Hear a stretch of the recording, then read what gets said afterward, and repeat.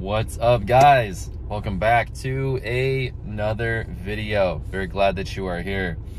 Today we're going to talk about an amazing, very powerful skill and practice that, in my humble opinion, is the true baseline for self-improvement, achieving things that you want in life, really in any area. And I know probably a lot of people say that. Whatever, I'm not worried about what other people say.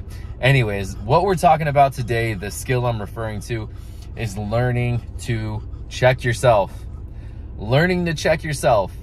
And this is very multi-layered when I talk about checking yourself. So let's talk about it and just start from a base definition. So if you ever heard that song by Ice Cube, you got to check yourself before you wreck yourself. Chickadee check yourself. Yeah, I know you know what I'm talking about. So that's what this is about. And it really says all you need to know in that one lyric from the song: check yourself before you wreck yourself. So let's just look at it from that standpoint. What does that mean exactly? Just that line, that one line from that one song. Well, we are programmed in a lot of ways, consciously and unconsciously, to self-sabotage ourselves. So do you have the ability to practice and learn this skill, to check yourself? And there's a lot of ways in which we need to check ourselves. First of all, are you able to catch your negative thought patterns? So when you're having a bad day, you're really having a bad day because you are putting negative definitions on what is happening in your life. So let's use an example. You had a bad day. You woke up and you slept like crap, and you have a presentation at work, and you got to get the kids to school, and your car didn't start. And so your car didn't start. You had to call an Uber, which is a pain in the butt, to get the kids to school. You dropped them off to school. Now you don't have your car to go to work, and you had to run an extra errand. So you're basically just burning some extra money, getting rides around town. You show up late to work. You're all stressed out. Your presentation, right? You do your presentation. It doesn't go as smoothly as you like because you're on low sleep. You've been stressed out and you weren't able to get grounded and focused. And your boss gives you negative feedback and says, man, that was not what I expected, you know, blah, blah, blah. You pick the kids up, you know, you go home. Now all of a sudden the oven won't work for some reason when you're trying to, you know, make dinner for your family and your kids. So now you're sitting here. Hold on one second. I got my sister trying to FaceTime me. I'll call her back after this. So now you've had this bad day and you're like, oh my God, I'm so sick of this. I'm so stressed out at work. Life, it's so bad, you know, the situation. You just start to go on these negative thought cycles and these thought patterns. Now, how can you learn to check yourself? What does that mean? What's the value of it in this particular situation? Well, first of all, what are the definitions, the meaning that you're giving to these events in your life? So are you looking at your life as in, oh, woe is me, I'm so stressed out because I can't sleep, and, you know, my boss hates me, I screwed up on that presentation, I don't even like this job, oh my God, you start going on these negative thought patterns, right? You're starting to create negative definitions and meanings around these, albeit undesired circumstances and situations, but it's really your definition that is creating the bad feeling. Again, it's how you're viewing it, how you're viewing this perspective change. So another way to look at it is, there's the negative context, right? Man, I can't sleep because I'm so stressed out, but I need to do this presentation, but then I don't even like it. I don't even know if I'm doing good at work. Man, now I got to worry about my car. So you can say and look at it from a perspective of, oh man, this is, you know, so many bad things happening to me in my life. Or are you willing to check yourself and realize the negative definitions and the thought patterns that you're creating around these events? So you can view it as, oh, you know, this, man, I don't like my job. My health is going downhill. I'm trying to take care of my kids. My partner doesn't really participate in helping me take care of the kids. Like, what am I doing? So that's one way of thinking of it. Or are you willing to check yourself and reframe your negative thought patterns first and foremost and say, okay, this is life. These are inevitable things that are going to happen in life, and they're presenting themselves in ways that I don't like. So, okay, what do I need to do to change this? What is this showing me? What is this teaching me? Well, it's showing me first and foremost that the source of all this is me, and that I need to handle my sleep better, get off my phone, make sure I'm in bed so I'm prepared for my presentation. How do I go about changing my job? I haven't liked this one. After bombing this presentation, it's really showed me that I don't even like doing this work anyways. Even if I did do a good job, I don't want to be here. So now it's directing you, and it's forcing you to expand your consciousness and awareness to shift your focus and perspective from, oh man, you know, my life sucks, this is all bad, this is all happening to me, I hate all this stuff, to a place of, this has been such a big blessing because this really bad day was the final straw that I needed to make me realize that I need to make some changes in my life. I don't want to work for other people now. I want to work for myself. My kids are very important to me, but I don't even have time or money to spend with them like I want. So man, something's got to give. So now learning to check yourself, and by checking yourself, meaning catching your negative thought patterns, it's allowed you to understand from a different perspective how you've been going about things, but being able to check yourself has given you the perspective now that, oh, the silver lining is this is pointing me towards what I do want for my life by showing me what I don't want for my life. So this skill is so powerful. It's a skill, it's a practice, being able to reframe your own mind and your own perspective. How do you talk to yourself and view the world? How do you view your own behaviors and your part, the role that you play in the life that you're living? Is it like, oh, the world is all against me, man. Oh, this is the end of days. This is the doomsday time. Life is so bad. If that's what you think, that's fine. There's nothing wrong with that. But understand that's the reality you're creating in your mind. Because we're both living on planet Earth, but my life certainly isn't like that. But it's not like that, or I don't have difficulties. Is that I choose to use this skill of reframing and checking myself about my negative thought patterns and my negative behaviors, the way I respond to certain different situations, and I use them all to empower me. This situation is, in other words, this situation is a situation that I don't want in my life. So how can I use this to reframe it in a positive perspective, or see the silver lining, and what is it pointing me towards what I do want? So learning to take an inventory, examine yourself, reframe your thought patterns, your cycles, your negative behaviors in a different way, and being able to utilize the negative situations in our life and reframe them from a different perspective in order to fuel us to move forward in the direction that we do.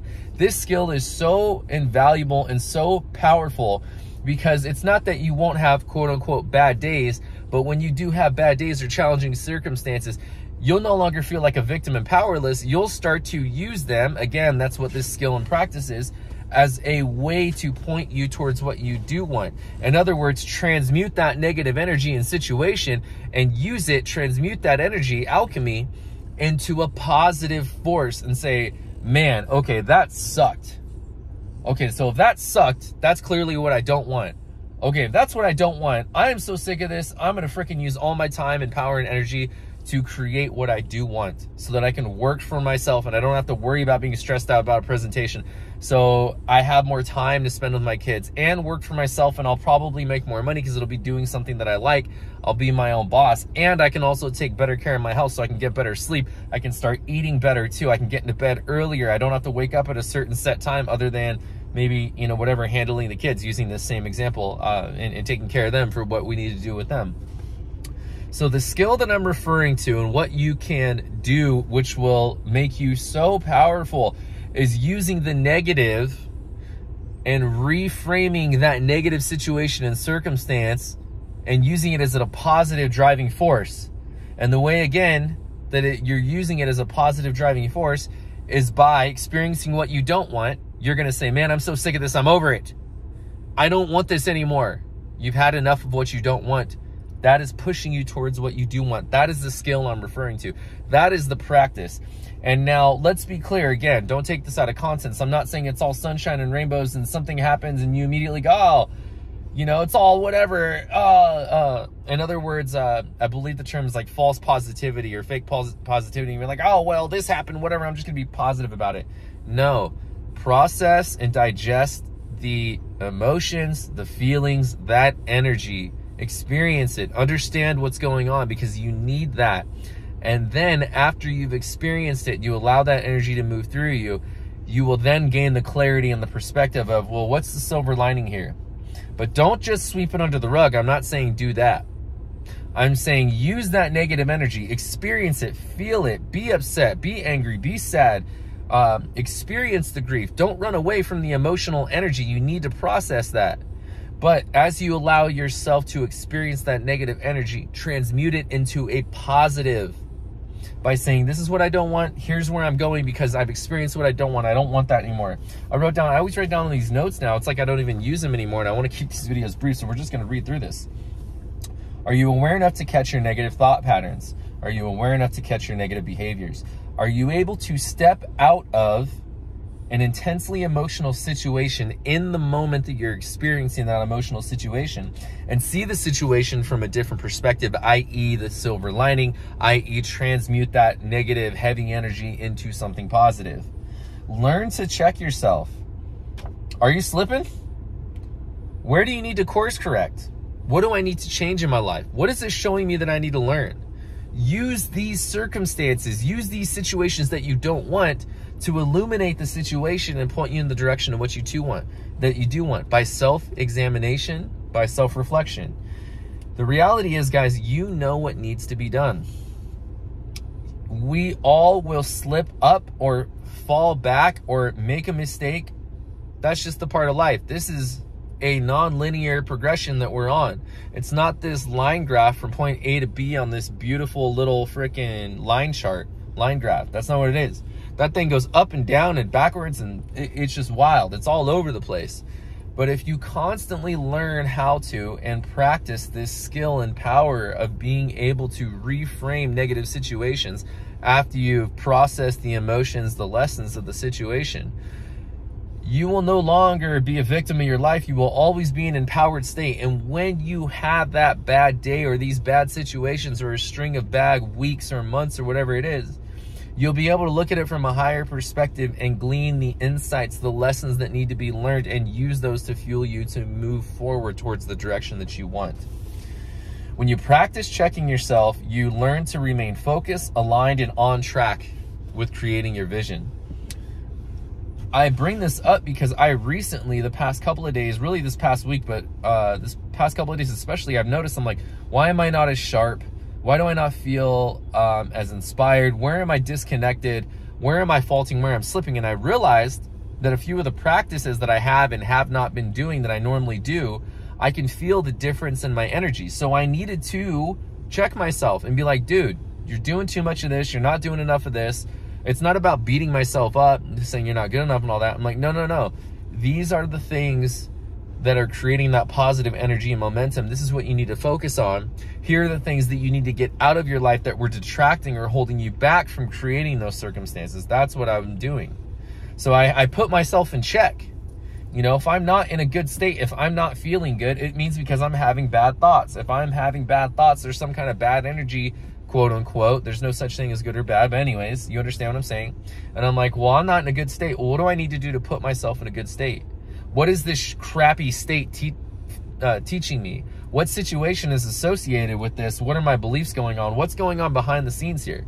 So it's just a self-reflection, self-examination, and then retooling, transmuting that energy from self-reflection and the negative circumstances to point me in the direction of where I go. So as I was examining myself and reflecting about why I'm not as sharp, I was like, what do I need to cut out of my life? What have I started doing that's not serving me? What parts of me are starting to pop back up from the past that are holding me back? Because that's what was happening. So by learning to check yourself, you course correct, you stay on track, you stay focused. And again, it's all about connecting to that vision. I'm moving steadfastly in the direction of my dreams because I'm able to reflect and to check myself. So this is the power and this is the practice that if you learn to do this, and it takes time, it takes energy, it takes reflection. And a lot of people want to change. They like the idea of change, of their life changing, but they don't want to change themselves. I know this isn't you because you're watching this video. This channel is about transformation. This channel is about creating the life you want by changing who you are. And you will only change who you are when you become aware of who you've been and who you've been being, and the hats you've been wearing, whether fake or real, the ones that serve you or don't. You will only begin to change your life when you change yourself, and you will only change your life and yourself when you first become aware of yourself, and then you take responsibility for everything going on, especially the things that you don't want to go on, because whether you won't like it or not, it's your life, so it's up to you. These things are not happening to you, they're happening for you. They're showing you where you need to grow, where you get to grow. It's your responsibility. The things that you deny in your life about who you've been, or the feedback that you don't like, or the stuff that really triggers you, that's the stuff you really get to look at, because it's by denying that and not being responsible for that energy, for those behaviors, for the way you've been acting or being, it's by that denial that you'll never change. Because if it's not something you need to address and you're not willing to be responsible for it, well, you don't have power for it. It's like it just is what it is, and you're out of control with that, or it's out of your control.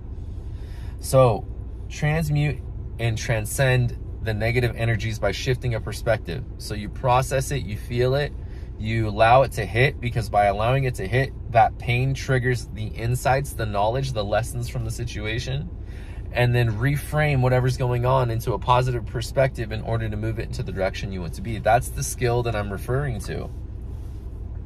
You know what needs to be done, or not, that shouldn't be being done. You know the answers. I don't need to tell you to brush your teeth. I don't need to tell you to eat fruits and vegetables. I don't need to tell you to make sure you exercise. I don't need to tell you to make sure you're getting 7 to 8 hours of sleep. I don't need to tell you to drink water. You actually know, and that's where the value is. When you check yourself, you can be honest with yourself, and then you can make a change only when you're honest with yourself. But this is literally personal transformation, changing your life. It's just a practice that's day to day. A lot of people don't do it because it is a different way of thinking and shifting into.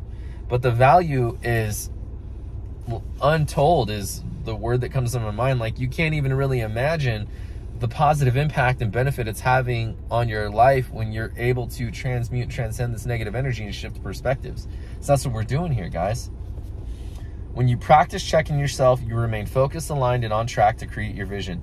It's an everyday practice. It's like brushing your teeth or showering. This is done every day, guys. The benefits are that you're grounded, you're centered, you're aware of your internal environment, and able to course correct when you're not on track. You're creating focus and momentum towards your goals when you do this by constantly self-reflecting, by checking yourself. It's hardest when you're returning from a vacation or a long break. So if you ever had like a vacation, you come back and it's, you got to go back to work. It's like, you've been in vacation relax mode. You got to gear up to get the momentum going. So it's hardest to check ourselves. Well, one, when we're in intensely emotional situations in the moment, we really get triggered. That's the time to really try to slow down, take some deep breaths, and especially after that intense situation, event, whatever it is, to take some time away from that energy to reflect and look at it from a different perspective, removed. So once you're removed from that emotional situation, then you can gain a different perspective. Couple of quotes for today. Aristotle, I've said this one before, knowing yourself is the beginning of all wisdom. So knowing yourself, being able to reflect on these things is everything, because only by knowing yourself, reflecting, and being responsible for what's been going on in your life, now you can change it. Self-examination is the key to insight, which is the key to wisdom. So self-examining, reflecting, learning these things, this is what is going to take you to the next level. When you can learn to transmute and transcend negative energy and experiences and use that to fuel you to move forward, this is when you really become powerful and unstoppable. This is when you really start to step into your sovereignty and your focus. This is when you're really activating the law of attraction and manifestation is taking place. You're using everything and every situation and relationship in your life as a tool to move you forward. Not a victim of, oh, this happened to me, but here as this is a difficult situation because there's a valuable lesson the universe is trying to teach me. That's what's happening with you. You're ascending, you're growing. So learn this skill and you really will become powerful on another level. The other one, I wrote down this, I guess it's a quote from me. Self-examination gives you the information you need in order to direct your discipline. So by examining yourself, putting yourself in check, this is what's showing you where your energy gets to go. Okay, I'm slacking on my workouts. I said I was going to get in shape. And this is the goal that I set for myself. I'm really starting to see some progress, but these past 2-3 weeks, I've only gone to the gym 2 or 3 times a week instead of 4 or 5, like I said. I'm starting to eat out a little bit more. I'm slipping back into my old ways. That's why you've got to learn to check yourself, because when you're trying to go forward, your ego and people and other influence energy, they're going to try to pull you backwards, especially your ego. It's going to start saying, oh, it's fine. You've been doing a great job. You could totally have an extra slice, a couple slices of pizza today. But then that slices of pizza today turns into a burger and fries at lunch tomorrow and eating out for dinner. And then the day after that, you wake up and you just have a freaking donut and a coffee now. Now you're off track. Now you're losing momentum. You got to put yourself back in check. You got to check yourself before you wreck yourself. You're doing a great job. You're on the path. It's natural. There's the important thing. Don't beat yourself up when you do slip, because you're going to slip. That's how it happens. It's 2 steps forwards, 1 step back, and then you go up here, and then you go over here, and then you go down here, and it's all over the place. But eventually, all those squiggly lines, as long as you check yourself and remain connected to your vision, all these places you're going all over the place, they are slowly guiding you towards that North Star, which is your vision. That's what we're doing here, guys. That is what I got for you today. So I love you so much, and I appreciate you. We will see you again soon. Master that power of transmuting and transcending the negative energy in situations, putting yourself in check, and using it to propel you forward. Peace and love. I'll see you.